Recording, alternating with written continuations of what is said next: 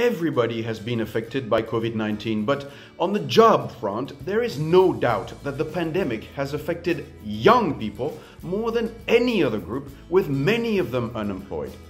More than ever, we realize that investing and promoting technical and vocational education and training is one of the most effective tools to support youth employment and entrepreneurship.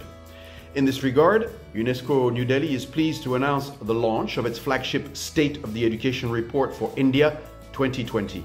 With a combination of practical solutions and recommendations, the report aims to build a bridge between the education and skills development systems in India to ensure that the vision of the new National Education Policy 2020 is achieved. Join us on 8 December for the virtual launch and tune in to our Facebook page to watch the live stream.